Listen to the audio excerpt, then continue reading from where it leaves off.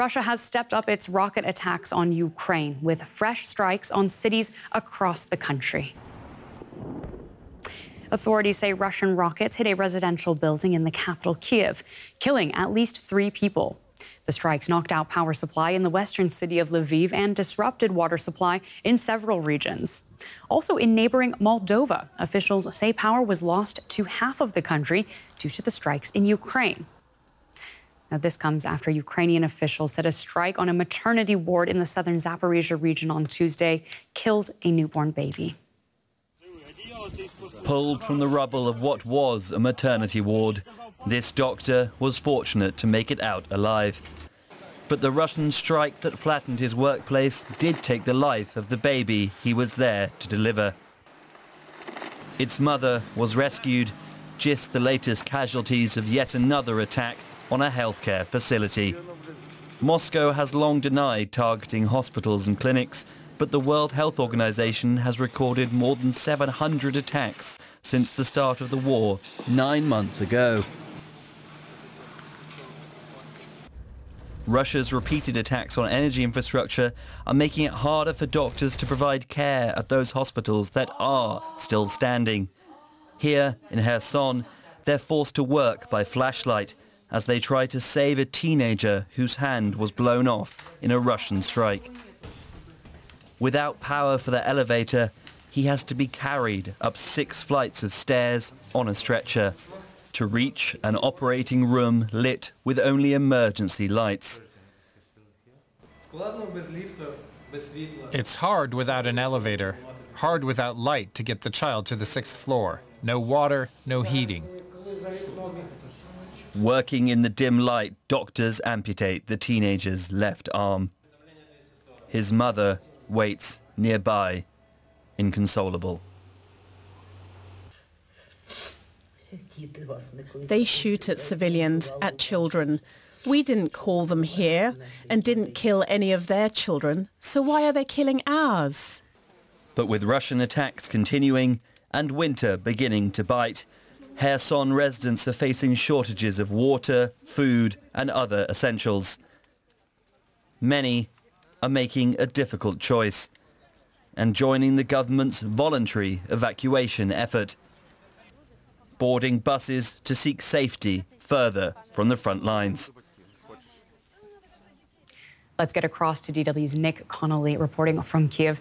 Nick, give us more details on these latest Russian strikes across Ukraine. Well, these are genuinely on a massive scale of the kind we've seen maybe 2, 3, 4 times over the past month or so. Dozens and dozens of cruise missiles fired by Russian planes towards Ukraine. We got a sense of it early afternoon when those Russian planes were seen, spotted by Ukrainian forces, and within a couple of hours those missiles started hitting their targets here in Ukraine. Lots of the country without power, often enough without water, because obviously those water supplies are dependent on electric pumps. Lots of places without centralized heating. We had a heating plant here in Kyiv that was hit, as we understand.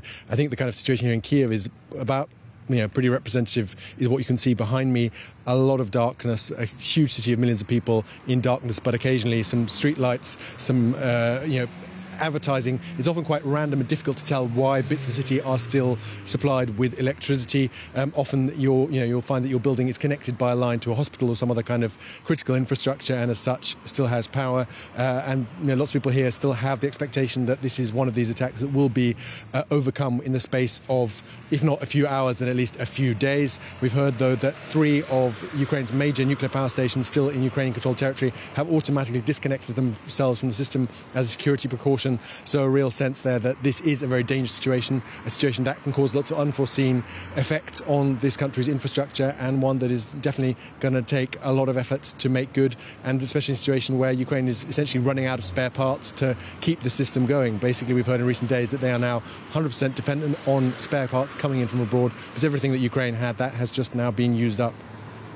And Nick, the neighboring country of Moldova has also been reporting massive blackouts after those missile attacks. What's behind that?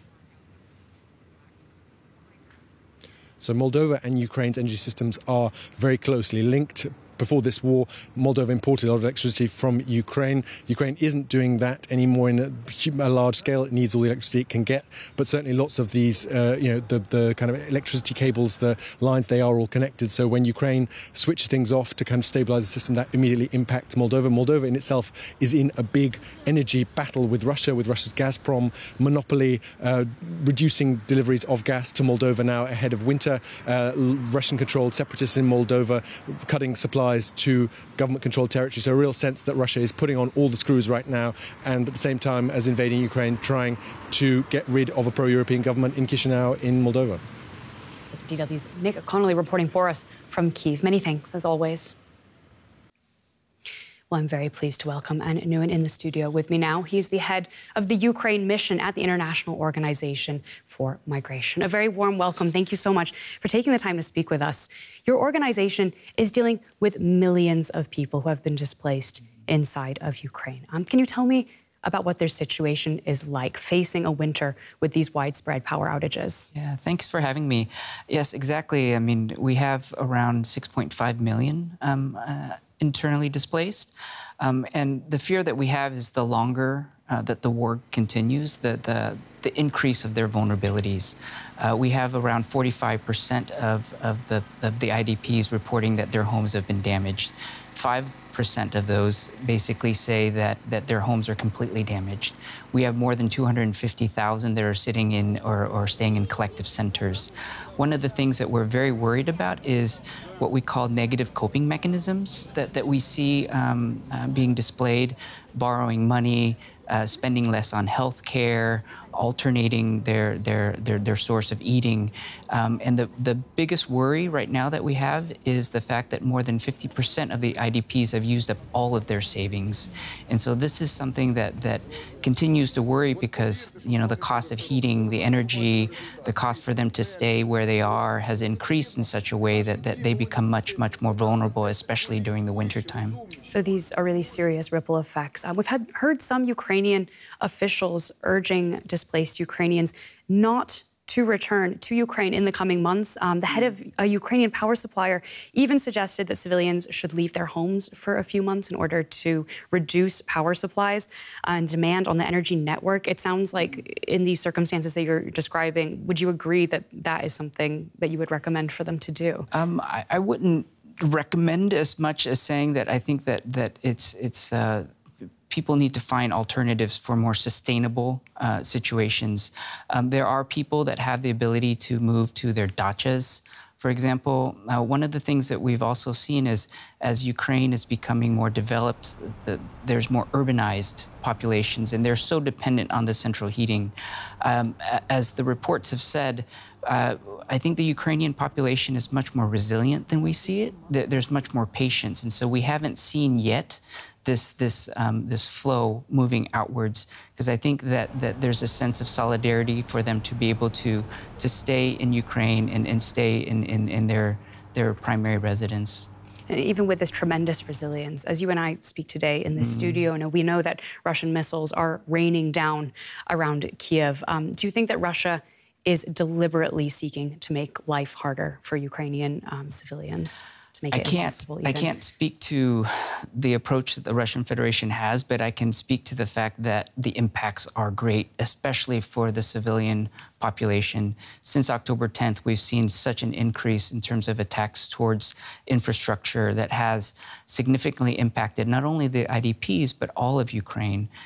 We've all have been impacted. Every single person in Ukraine has been impacted by energy, has also been impacted by shortages sometimes of running water. And so it is something that is of big concern, especially for the humanitarian community, in terms of how do we take a look at responding to those most vulnerable and those who really need as much help as we can provide. Okay, I want to thank you so much for taking the time to speak with me on DW News. That's An Nguyen from the International Organization for Migration. Thank you for having me. I appreciate it.